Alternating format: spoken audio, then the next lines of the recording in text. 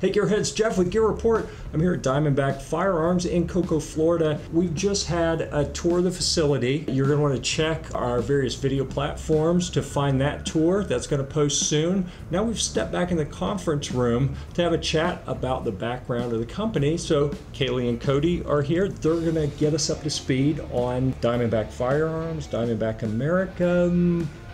Help clear this up for us, please.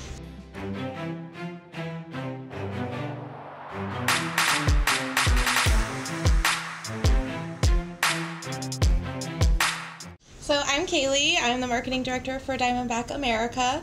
We have 6 different companies here, starting in 1989 with airboats, where we originally started manufacturing airboats, hulls, riggings, the whole nine.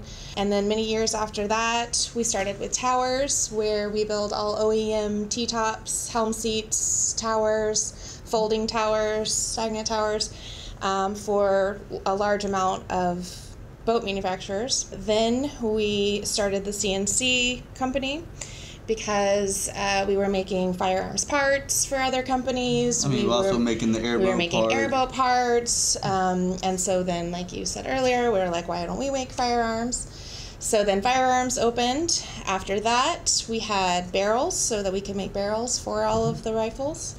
And then now just recently, within the past 6 months, we've opened DBI, which will be our coating company. Nice. Yeah. And I mean, the beauty of all that is that's what makes Diamondback America. When we take all these companies and put them as a whole, that's Diamondback America. Right. So, like, you know, her job title is, you know, Kaylee, she works for Diamondback America because she does a lot of things, but I'm just firearms. It's great having, like, a small family-ran business, but we're producing, like, big company, you know, quality and quantity product. Sure. I would say that the culture here too, everyone is a team player. So there are things that our engineering team is doing for airboats or Marine or, you know, any of the other companies. So anything that, you know, coincides or we can all work together and make whichever company needs something to happen, we're all doing. We're at Diamondback Firearms. We got some firearms in front of us, and let's kind of see what made Diamondback Firearms, and it was the airboats. You know, I mean, we had world-class boats, and when you make something that's world-class and you're used to getting, you know, first prize at every boat show, you're used to that, you know, it's hard for that not to follow you through the line of your other companies.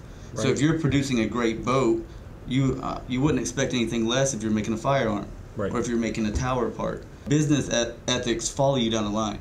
So coming out with firearms, I mean, everybody has their roller coasters. Starting out as a brand new firearm company, yeah, we had our hiccups.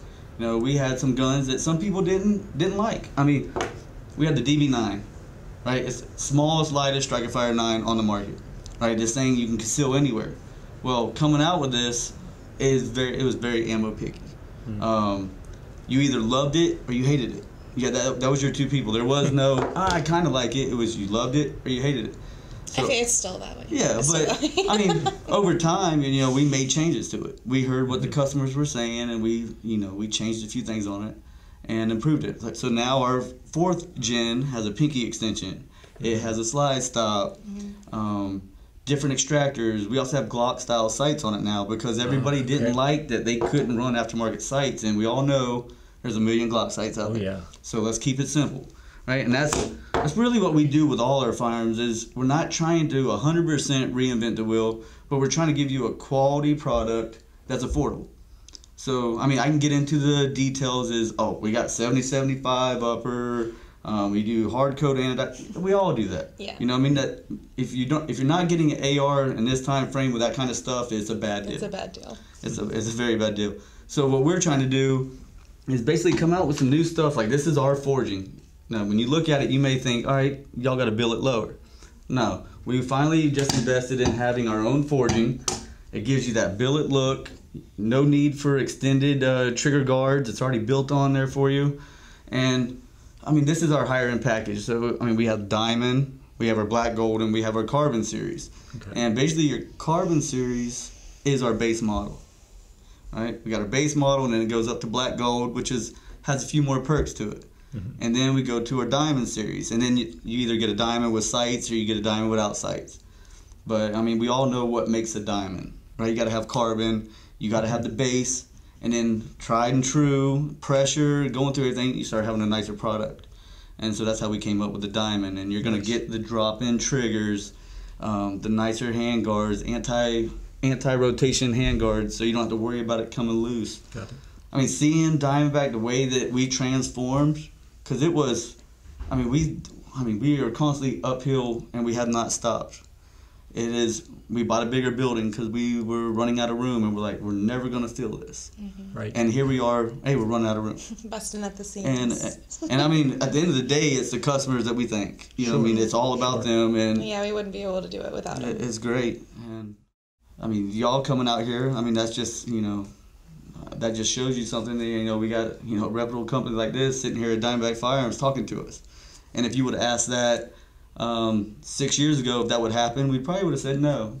Actually, just probably about 20 minutes ago, our owner sent a group text telling us that our second largest distributor told us that we are second on order right now under block. So cannot be mad about that. Definitely never thought we would, be at that place where people are wanting our products and, are coming after us. We're not, Yeah. We try to keep it humble and remember who we are and where we came from, and that shines through everything that we do in every company that we do. Along with us constantly moving forward, that's all we're working on. Everybody was used to us just building ARs and the 2 pistols that we had. So now we're starting to branch off and spread our wings a little more, and we have the new 5.7.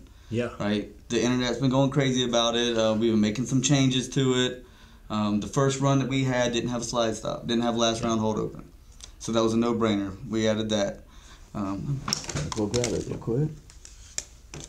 Yeah, because I think the one we saw at SHOT Show was missing some of those, right? Yeah, yes, sir. And unfortunately, during the COVID-19 deal, it gave us some time to actually make some changes. Right. We have adjustable pistons now. You know what I mean? Last round hold open. And y'all saw from the videos before, ambidextrous charging handle, pull it out, add it to the other side. Right. So I mean, it's things like this that you're gonna see more of from Diamondback in the future, and I mean, we're not gonna slow down. Nope. Nice. Yeah, I remember, 4 years ago when you first came into the marketing role, and we had the initial discussions about, hey, we've got this new AR-15, AR-10, and it was one of these, we're just getting into this, and we're kind of easing in, and we're not sure how we're going to move forward with it. And now, boom, 4 years later, 3 different product lines plus, new stuff coming out. So it's really been fun to get a little insight a few years ago into the company and gradually get to know you guys a little bit better. But the initial discussion was, hey, what's special about your AR? What makes your brand different? Sure. Well, we're just getting into it, was kind of what I heard. It's kind of a standard AR. And now I'm looking at different levels, having 3 different tiers, basically. And as a brand, I'm hearing more of a brand voice, a brand identity, whereas you were trying to figure out who you were going to be. We were definitely, then. when I first started talking to you, definitely still trying to figure out who we were, where we were going to be, where our place in the market was going to be. And like you said, it's happened so fast, and I think we're really figuring it out now. And Cody and I spend a lot of time researching and looking at what everyone is doing, and so that we can come up with something that is of just as much value, but can still give it to you at an affordable price, and we can still put our spin on it. It can look at like something that we're proud, to be selling. So I really think that this past year, when we added all 3 of these lines, we really hit it out of the park with that. It was really, to me, what we had been lacking as a brand. We had the base model, we had that one, on lock, and we had that mid-level version, but adding this third diamond level has really, I think, gonna set us over the edge, because you have all 3 of these buyers in the market.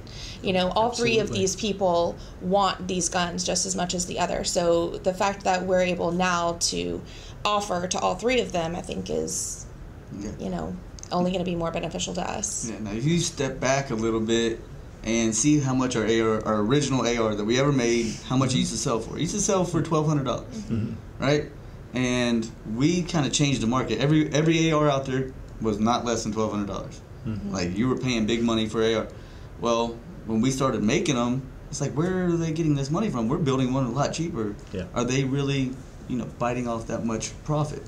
So we started playing around with stuff, and that's our main goal, is to give something, quality product, affordable price, and giving the customer something they need, something they want, that they can afford. What good is it if you have this expensive gun sitting here that nobody can afford to buy? Right. Yeah. It does nothing. When people ask, about why is it cheaper than other guns out there, so the heart of the gun, we're not messing with the heart of the gun. We still bolt, barrel, everything. We're not messing with that. But when, say, we change the handguard a little bit, right? Less machine time in the handguard means I can charge a little less for that handguard. Right. So not everybody needs all that, M-lock space. Yeah. You may be a guy in the backfield on your tractor shooting a coyote. You know what I mean? So you may want just a regular plain Jane handguard. Right. You're somebody that goes out there and you're actually buying it for your duty use. You're going to want something with the anti-rotation handguard. You're going to want to make sure that you have that extra little bit safety feature that your handguard won't come loose because of the round count you're putting through. Though I really don't feel like you're losing anything even going with the base model. Like, it's still a pretty rail, it still has plenty of M-lock space, it's still sufficing what you need it to do. So I feel like we really tried not to give up anything in order to make it cheaper, just find the right parts that, could provide a reasonable price. And that's what separates the diamond from the black gold. If you can see, our black gold has a plastic grip. Our diamond's going to come with a rubberized grip, and we're using all our furniture from Magpul. Minus the pistol braces and stuff like that. Gearhead tail hook has been great to us. Yeah, they really have. We really like it. No, you don't have to worry about losing Velcro, and I'm not dogging anybody that uses Velcro or anything like that. It's just we found this to be a very good one, and our customers like it. Right. I'm pretty outspoken that I like that. Yeah. And while I like some of the people at the other companies, and I love sticking it in the eye of the ATF for their stupid rules and finding ways to work around them, I don't find some of the other types as functional. But yeah, they have a place in the market. People want to buy them. They do. Yeah.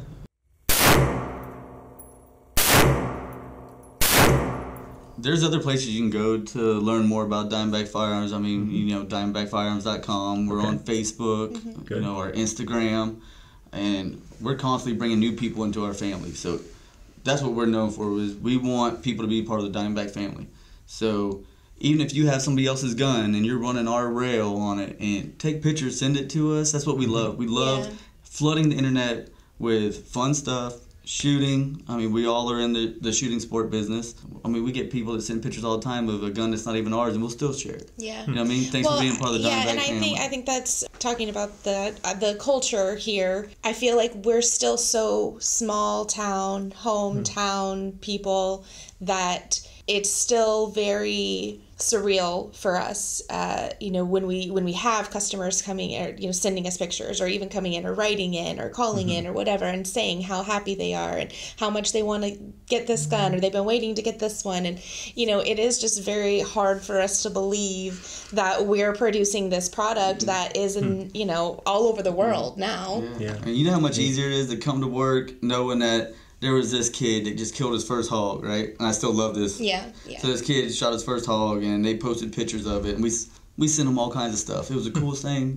seeing that, and him being so proud, and that makes us build a better product in my eyes. And when I see, our customers enjoying it, a kid killing his first deer, respecting the firearms, parents, that's the biggest thing, is I love seeing the parents actually teaching their kids gun safety. Yeah. Right. Because that's something that needs to be brought back. We go to shows and we see that there's a lot of parents that need to teach their kids gun safety.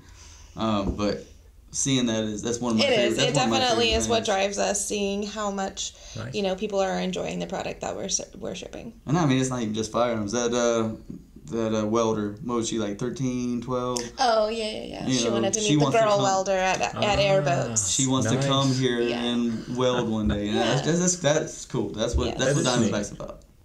And then our secondary is to build guns. All right. We have fun doing all of it. I really appreciate sharing some of the story of the family of brands, of the family in general. We're going to break down what's on the table here and do some additional videos and kind of hone in on a few of these products with some more specifics. So be sure to check for those. Until then, we'll see you at the range. Let us know if you have any questions in the comments. A big thanks to our patrons for helping us bring you more unbiased, hands-on reviews. Thank you very much, and we'll see you at the range.